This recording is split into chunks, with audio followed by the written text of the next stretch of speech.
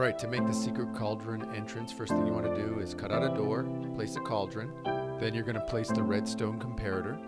Now you put water in the cauldron and the comparator should glow.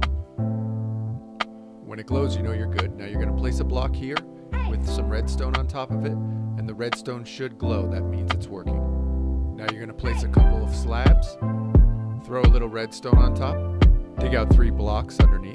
Now you're going to place your piston, fix that slab, I put that in the wrong place, lay down some more redstone, and your piston should work as long as you just take water out of the cauldron and put water back in the cauldron. Your piston should work. Now you can go ahead and fill in the wall where those holes are.